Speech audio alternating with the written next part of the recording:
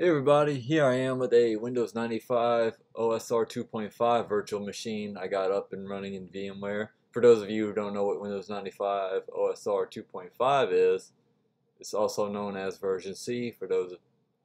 But OSR really stands for OEM Service Release, and OSR, the only difference between version B and version C, version B would be known as OSR 2.0, then you have OSR 2.1, which adds USB support. But this adds additional USB support. But one thing that OSR 2.5 comes bundled with is Internet Explorer 4.0, and of course I'm going to show you that I'm running OSR 2.5. And one thing interesting though, it still has Internet Explorer 4, not Internet Explorer 3.0. But I'm going to show you a method on how to get Internet Explorer 4 installed in Windows 95 version C. So let me open up my cab files that I have copied over to the hard drive from the Windows 95 disk. Let's locate the IE setup.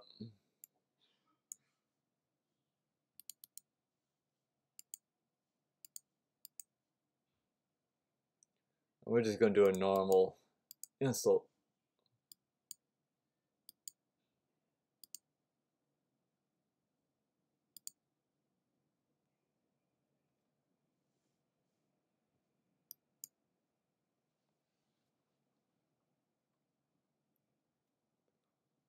So with that being said, so we are making progress. And what we're talking about in this video is basically Windows 95 version C doesn't have IE4 installed, or Windows 95 OSR 2.5 doesn't have IE4 installed on a clean install. But hopefully that'll change. And plus you're going to have a later version of IE anyway for Windows 95 to run certain programs that require a later version.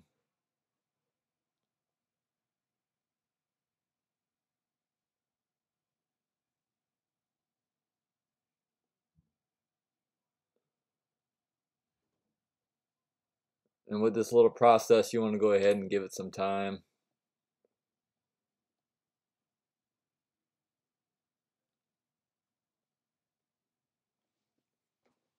And normally with the default installation of Windows 95 OSR 2.5, you have the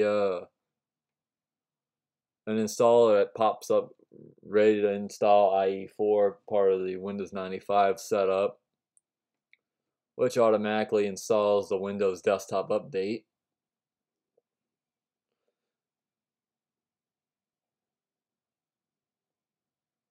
So with that being said, we'll go ahead and let this installer do its thing, and I'll be right back. Well, method one, the installer that came with the Windows 95 cab files had hung at 78%, so I had to do a full Control-Alt-Delete. So let's go ahead and log it back in.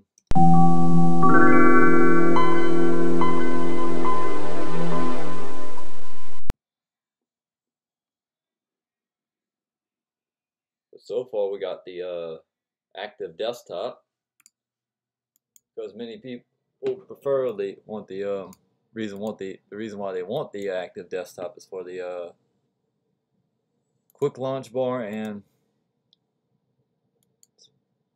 to install certain programs that require Internet Explorer.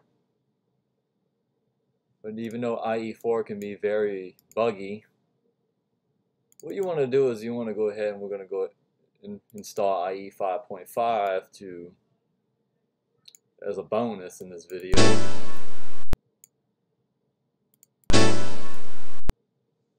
Seems like we're running into an error message.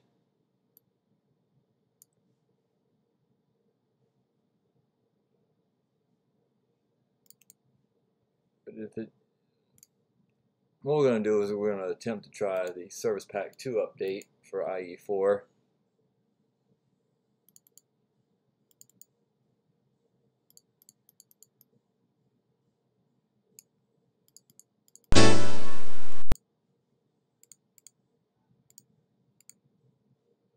We're just going to do a normal installation like we normally do. And this is what I do for method number 2. If the default installer that came with the Windows 95 disk don't install,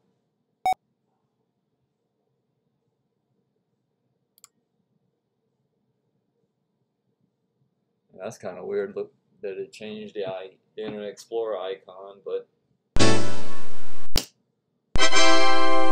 we're gonna fix that once we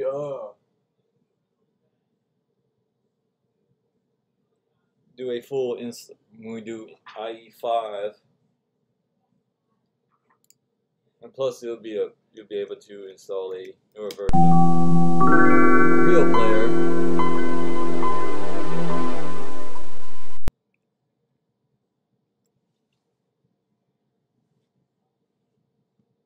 So let me go ahead and run the IE5 .5 installer. So there we go.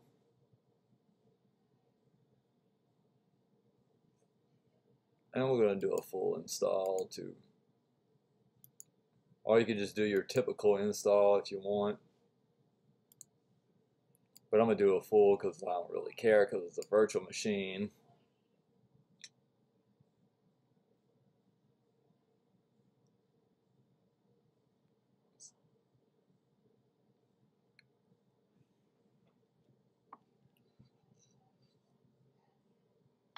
And this will even add a lot of improvements to the integrated IE shell in Windows Explorer.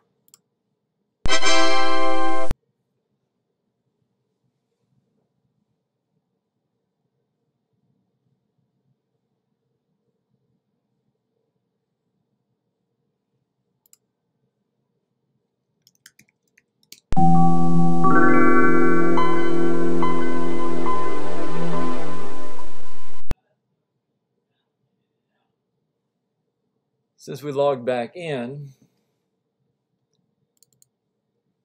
most of your programs like desktop themes should work if you got the Plus pack.